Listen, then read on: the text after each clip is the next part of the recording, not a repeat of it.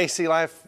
First of all, let me just start by saying thank you so much for continuing to meet as a community group. Since our very beginning, we have believed that people grow spiritually when they're connected relationally. And so the effort, the time, the energy that you are putting into gathering with other people is edifying the work of the Spirit in you. So shout out to you for that.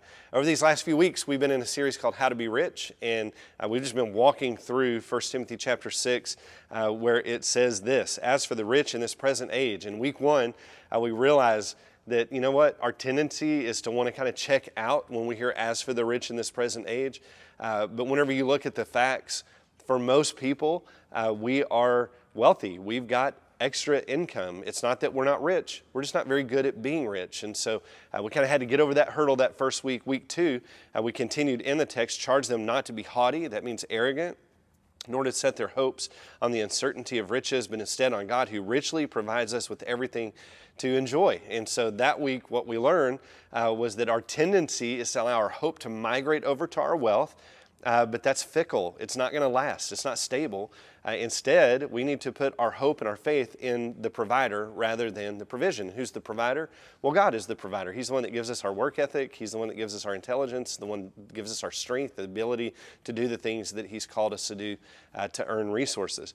And then last week, we got to the place where it's like, okay, we're not supposed to be arrogant, not supposed to be haughty, not to put our hope on wealth.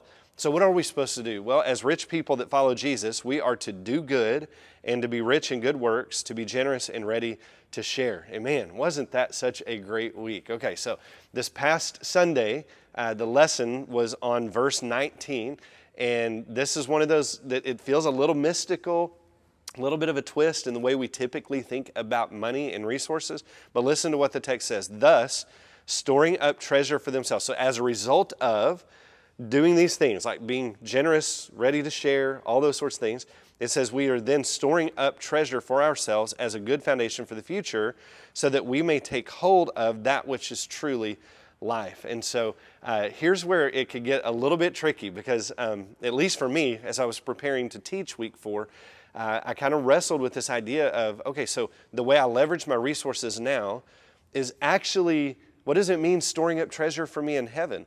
And so we had to go to what Jesus said. This is what Jesus said. He said, don't lay up for yourselves treasures on earth where moth and rust destroy and where thieves break in and steal. But instead, He said, lay up for yourselves. So there's this reward eternally of some sort. Okay, so we're not earning salvation. That's only through Jesus and faith in Jesus.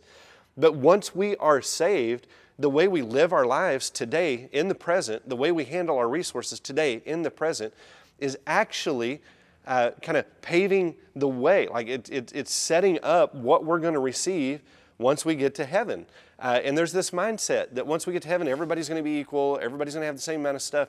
But that's not what the text teaches. That's not what Jesus teaches. He said, so we should lay up for ourselves treasures in heaven where neither moth nor rust could destroy or where thieves could break in and steal. And he said, because where your treasure is, that's where your heart is going to be also. And so I thought some of the things maybe you could talk about as a group would be, first of all, does it kind of rub you a little bit wrong? Does it feel a little bit greasy to say, you know what, the way I leverage my money today is actually going to serve me well in heaven? Because again, we don't live with a works-based salvation. That's only through faith in Jesus that we're saved. But on the other side of that salvation, we're able to earn some kind of credit when we get to heaven. Maybe it's not the best way to say it, but that's the reality of it. And so maybe here's some questions. Was laying up treasures in heaven a new concept for you? And if so, talk about it. How did it make you feel to kind of wrestle with that? If it's not a new concept, then maybe share with your group the way you've been leveraging your resources. And I'm not just talking about time resources, I'm talking about actual money resources. How have you been leveraging those money and financial resources to lay up treasures in heaven? Maybe another question that you could talk about as a group is this. Like, we have this tendency to really only talk about financial things and financial investments in the temporary sense, right? Like, we're trying to collect enough, we're trying to save up enough that it would get us to retirement so then we could give it to somebody else or whatever. Like, why do we tend to only focus on financials in the temporal when the Scripture seems to speak so consistently about the fruit of that temporary investment on this side, the fruit of it lasting into eternity. So why do we tend to kind of always sneak back over to the temporal issues? Something else maybe you could talk about, or what are some of the practical things that you could do? Maybe practical things that you actually currently do that leverage your resources, not for temporal gain, not to make sure that the kids and grandkids are taken care of, not just so that you can have an amazing retirement. That's awesome, great for you, good for you, go you. But beyond all of those sorts of things, like what are some practical things that someone could do to leverage resources, here's kind of the twist, for eternal gain, for eternal purposes, for eternal reward? What are some ways that you could begin to do that? Share those ideas, because it could be you're doing something that could really inspire somebody else to move to the next level as they kind of look at their financial thing. And then maybe the last thing, and as we kind of near the end of this series, we're not quite finished yet, but as we near the end of this series, like, why do you think talking about money and financials was so important to Jesus? We've mentioned this a couple of times in the series. And maybe the big obvious answer is, yeah, because money competes for our affection and our attention and our allegiance to God. I think that's why Jesus talked about it. But why do you think it was so important that Jesus talked about it so often? Like, why does he consistently bring it up in his teachings?